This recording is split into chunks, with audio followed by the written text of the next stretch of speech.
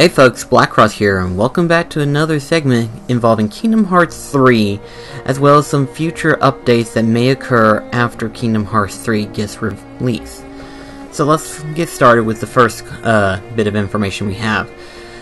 Testing Nomura stated that now that Kingdom Hearts 3 year has been revealed to the world, now they plan on revealing more of the Kingdom Hearts worlds that will be in Kingdom Hearts 3. He basically said that there was no more reason to hide them anymore, and that now they're ready to be revealed to the public as it gets closer to its release. So what it means is that basically as it gets closer to Kingdom Hearts 3's official release date, it basically means that they are going to be revealing the Kingdom Hearts 3's worlds slowly throughout the year. Now, if we can assume that they plan on doing it video-wise, we can safely say that there are a bunch of worlds that they still need to reveal, one of them being San Francisco, Tokyo. So in other words, there could be a lot of worlds that still need to be revealed up until Kingdom Hearts 3's release date. Now, if we were to rely on a source of information that we have attained it earlier beforehand, he stated that, and I say stated because he's never really said this to the public, he mostly said this to like different news articles and stuff like that, and with different translations we can only rely on the sources that we have before us. But anyway, to the main question at hand, he basically said that he wanted to have more worlds in Kingdom Hearts 3. What he means is that, let's put in perspective of Kingdom Hearts 2, which is currently the one game that has the most worlds in there. You know, it has a total of, and I count it, including that of Atlantis, Space Paranoid, Pooh's World, as well as Timeless River, there are actually a total of 14 different worlds. So if we want to take a safe bet, they would have to have at least 15 worlds in order for it to be the one game that has the most worlds. So if we were to estimate 15 different worlds, we can only assume that there could be, like, at most, probably 9 or 10 different videos or different worlds that could be talked about in Kingdom Hearts 3. We don't even know if they're going to have 15. We don't even know if they're going to have more or less. It's just information we do not have at this current moment in time. What we do know is that if we were to count Yangtze's Tower and Twilight Town as separate worlds, we have a total of 6 different worlds that are confirmed. 5 that are visually revealed to the public. Remember, San Francisco, Tokyo, being that a Big Hero 6, this world, has not visually been revealed to the public. It's been revealed in an art sketch design, but not so much as to like an actual world reveal in terms of a 3D field of vision. So, how are they going to do this? When are they going to do this? And how often will we get them? Well, it all depends on how they go about it. If they were to go like the route that they have been right now, which is to show one world at a time, then we can assume that we can get at least one trailer or at least one new world revealed once per 2 months, probably at most. I say at most because we still do not know when Kingdom Hearts 3 gets released. We only know it gets released in 2018. For all we know, it could be somewhere towards the end of 2018 rather than the middle. So that right there can give us a clear definition ideal that we could be seeing a lot of trailers between now and when it gets released sometime next year. Now, of course, there's also another brief detail that maybe they could be doing 2 worlds per trailer, in which case the average might be at least 2 to 3, maybe even 4 months at most, probably. So it all depends on how they go about revealing these worlds, as well as to like how they go about it in pacing. After all, if what Nomura says is true, then that means that he wants to reveal every world that will be in Kingdom Hearts 3. And this is good news to know, because like I said, if you want to keep the flow of the bandwagon, or hype train in this case, going, you need to present more and more details of the game if you want to keep the hype going. I don't mean you have to do this every month, but every so often you do need to have some form of reveal in order to keep fans' attention. What we've got right now regarding Kingdom Hearts release year, as well as Toy Story being a world, we've already got a good grasp of the audience now. Like, Square Enix have made a right decision on revealing Toy Story as a world. Now, there are some misconceptions as well as some, like, mixed opinions about this, but that's for another time at another place. With that being said, let's just go ahead into the next bit of information, being that of the future of Kingdom Hearts 3. One of them being Kingdom Hearts 3 possibly having DLC. Yes, I know, as much as I don't want to hear this, even I have to admit that the company's going to do whatever they want, and if they feel like they can make some more buck for their money for DLC, then they're going to do it regardless. However, though, Tetsuya Nomura said that he's neither confirming it nor is he denying it that there could be a possibility for future DLC coming out for Kingdom Hearts 3. And basically what he basically said was that he told his team that while there is no plans, he said to prepare them for if they were to be asked to make some, that they are to come up with plans and ideals for future DLCs for Kingdom Hearts 3.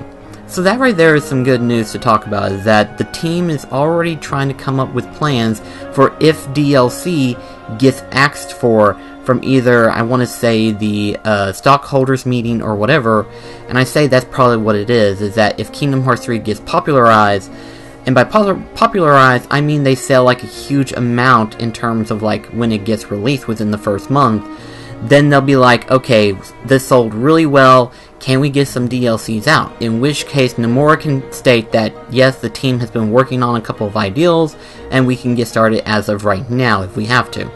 And that's basically what he's saying. Another thing that he said too is that Kingdom Hearts 3 main release will not be interrupted by DLC. What that means is that they're not going to take anything away from Kingdom Hearts 3, it's all going to be right there when it gets released. Everything, every content, every world will not be taken away from the main Kingdom Hearts 3 game.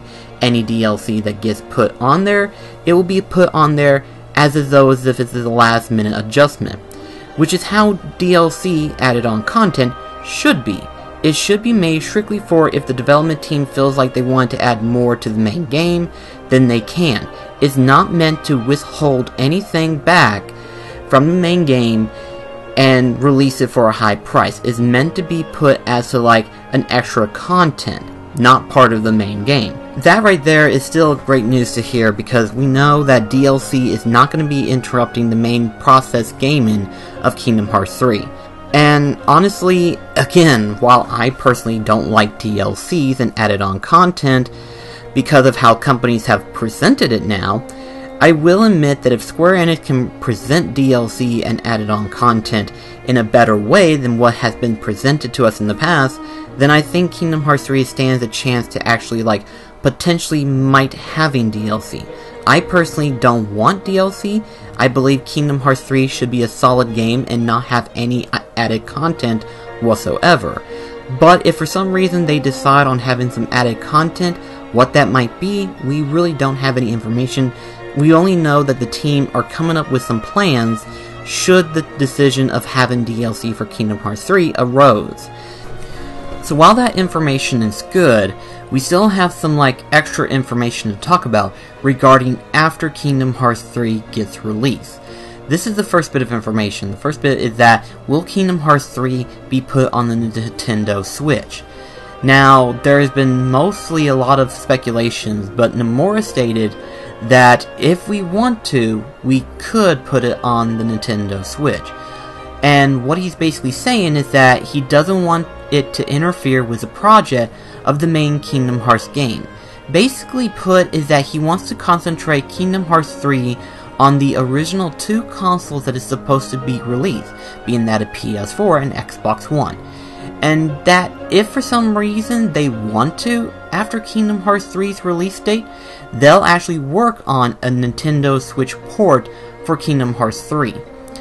And that's actually pretty good. That means that their main focus right now is the official release for Kingdom Hearts 3 on the main two consoles. And if for some reason, if they want to, after Kingdom Hearts 3 gets released, then they'll work on a port for it for the Nintendo Switch. So if I had to take a wild guess, I would say it might take like, I don't know, maybe a year or two at best, for a Kingdom Hearts 3 game to be put on the Nintendo Switch after its initial release.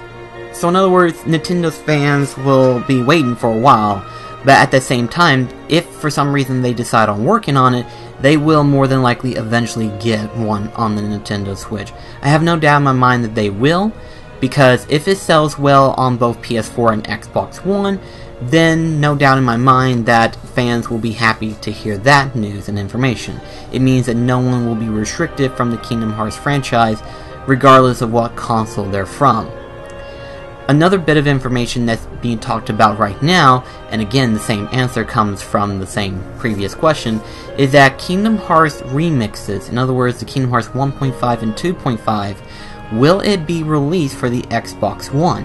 The same answer applies, that they want to focus their main attention to Kingdom Hearts 3's main project. After Kingdom Hearts 3 gets released, then they'll work on a port for the Kingdom Hearts 1.5 and 2.5 to be put on the Xbox One. And I say the same answer will apply for the Nintendo Switch, but that has not been talked about nor has it been confirmed yet.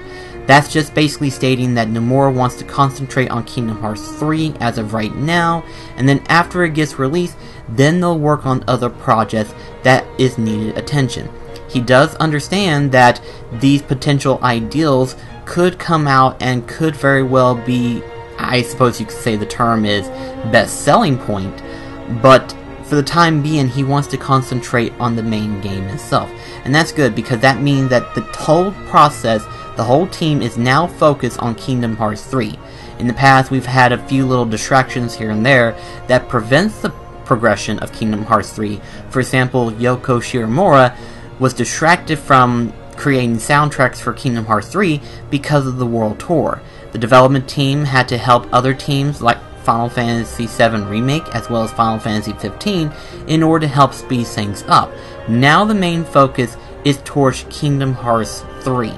And that right there tells me a lot. That means that we can suspect a full-fledged development team working harder and harder to get Kingdom Hearts 3 to be released. But at the same time, I don't want them to rush themselves. I want them to carefully analyze everything that the game needs in order to be a fully finished game. But hearing that they are fully focused towards it does tell me that they are working as hard as they can to make certain Kingdom Hearts 3 meets its initial release goal. But if for some reason it gets pushed back, which some of us hopefully doesn't want that to happen, but if it does, oh well. If for some reason it gets pushed back, it's mostly because one or two minor misconceptions or some minor bugs that needs to be fixed before it gets released. And I'm sure we'll find that information when it gets closer to its release date. Again, all of this is just now coming out as of right now, meaning that after D23, these questions was brought up to Nomura by several different magazine corporations as well as several news article companies that are asking these questions, and Nomura are revealing them as we speak. So I can imagine he was very busy on that day, and I can imagine that the whole team right now that the release year is revealed, the whole team has a lot more pressure put on them, but I'm hoping that that doesn't concern anything towards development process, and instead it gets them closer to, like, you know, getting the game finally made and finally put into the best it could possibly be. Anyway though, I just wanted to go ahead and get that bit of information revealed to you right now, because the next video that I'm going to be putting in terms of Kingdom Hearts 3 is like the future questions that needs to be revealed for Kingdom Hearts 3. That will relatively be a small video, I say probably about, I don't know, about like 8 or 9 minutes. But then the next video that I want to do is detailed gameplay information as to how Kingdom Hearts 3 is going to play, and it's all thanks to several YouTubers who've been talking about the game, as well as 0.2 gameplay has sort of opened my mind as to like how the gameplay is going to work, and needless to say, that type of information needs to be revealed.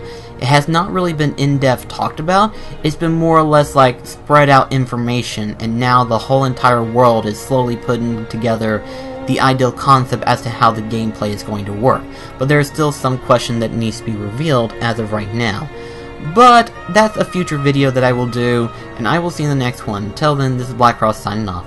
Take care, guys.